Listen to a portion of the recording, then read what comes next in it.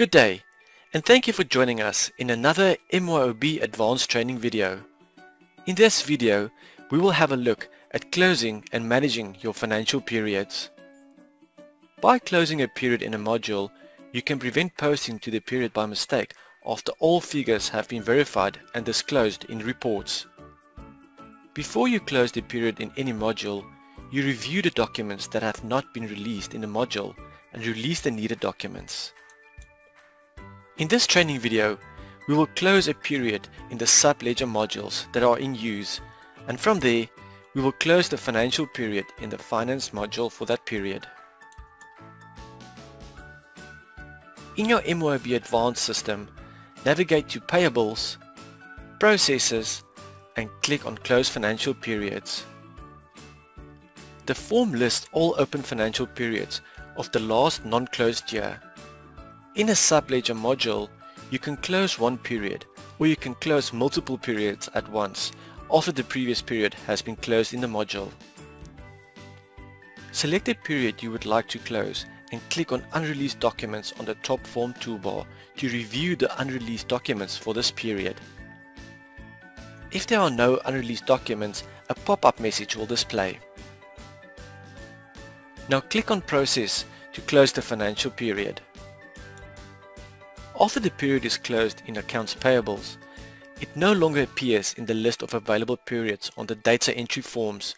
However, the period remains active in the system and users can manually type the period in the post-period box to save a document dated to the closed period.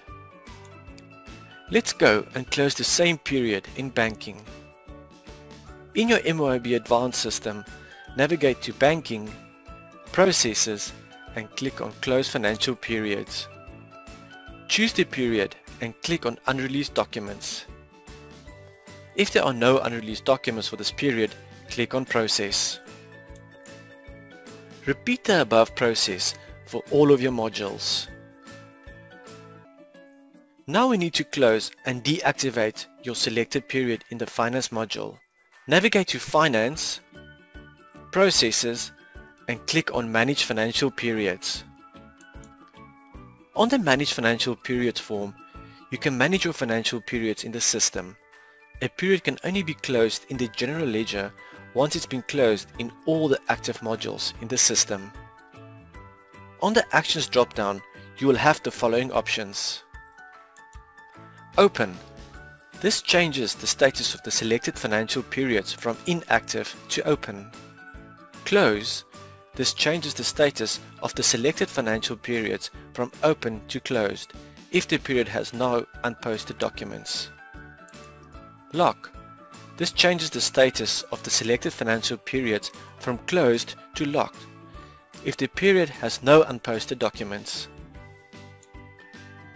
Deactivate. This changes the status of the selected financial periods from open to inactive if the period has no unposted documents. Reopen. This changes the status of the selected financial periods from closed to open.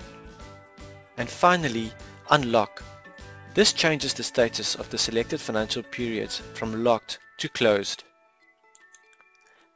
Now, select Close from the Actions drop-down and select the period you would like to close.